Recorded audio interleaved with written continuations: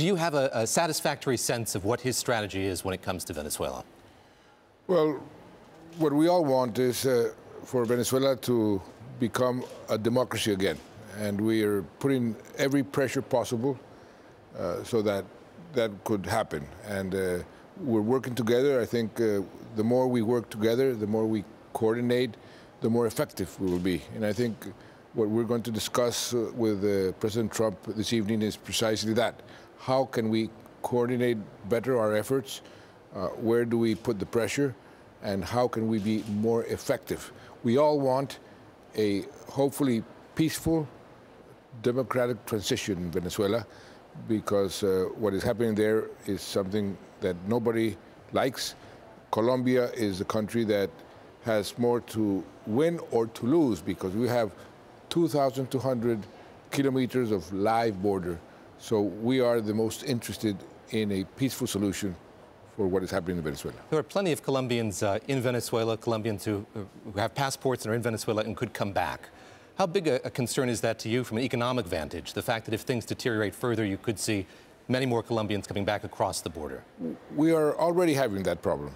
Many Colombians and many Venezuelans are coming to Colombia.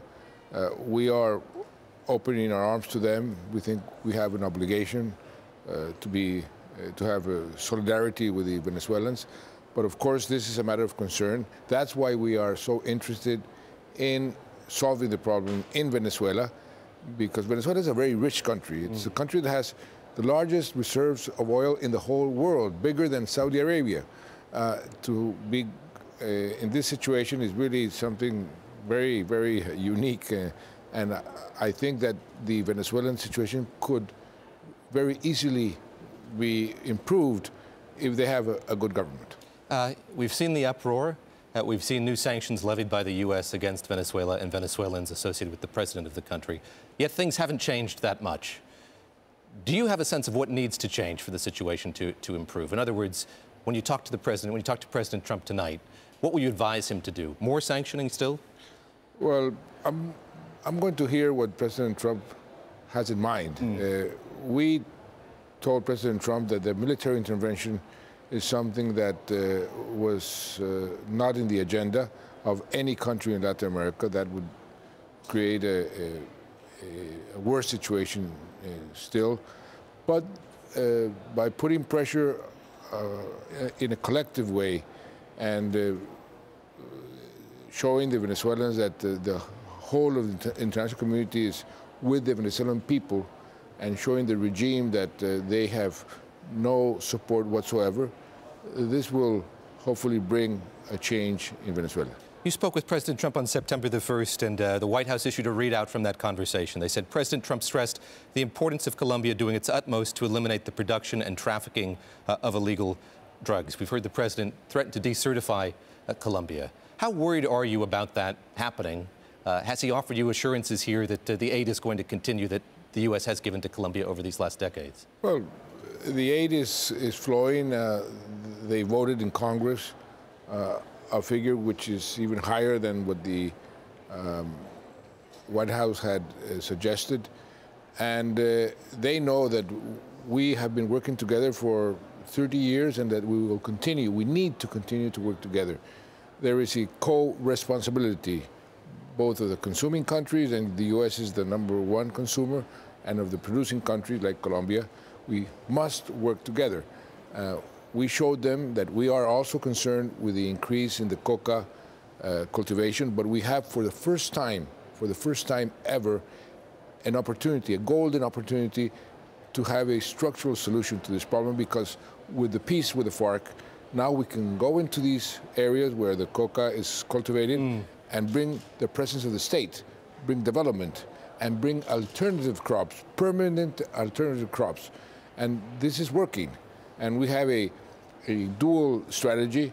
On the one side, forced eradication. We've been increasing that substantially, and it's working. And voluntary substitution, which is also working.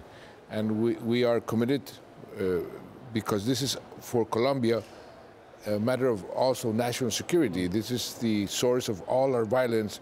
The drug trafficking has been terrible for Colombia. We probably are the country who has sacrificed the most in this war against drugs that the world here in the United States declared more than 40 years ago, and that has not been won. So we need to work together. I don't need to tell you that oil prices are very low at this point. Forecasts for Colombia GDP are low as well, 1.6% growth projected for this year. Given that, what would your counsel be to the Bank of the Republic? Do you think they need to cut rates further yet? Well, they've been cutting rates quite a bit, and the economy is starting to grow at a faster rate. I'm quite certain that the second semester will be much better than the first semester. We are growing at a much higher rate than the rest of Latin America.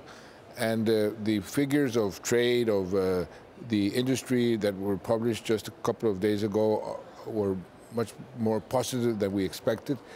So I think we are on the upside. Of course, we need to maintain the rate of investment, which is the highest in the whole of Latin America. This is very important. And fortunately, foreign investment, because of the peace, is coming in more and more. So yes, we had a difficult situation, not as bad as other countries, but we are now on the verge of accelerating the upward trend. Something with which you've had to deal are these mini referenda around the country on oil and mining. Communities voting whether or not to allow projects to continue. And you talk to the heads of big energy and production companies, and they say this is a big risk for them. What can you do to prevent those from happening, to eliminate that risk that's clearly a concern for a lot of multinational companies? Yes, and it's a concern for us also, and we are going to take care of that. There is a vacuum in our legislation, and we need to clarify who has the authority over certain decisions, the municipality or the national government. We are putting to Congress a law that will define that, because we want certainty for investors. This is a constitutional change or just clarification? It's more of a legal change, not a constitutional change.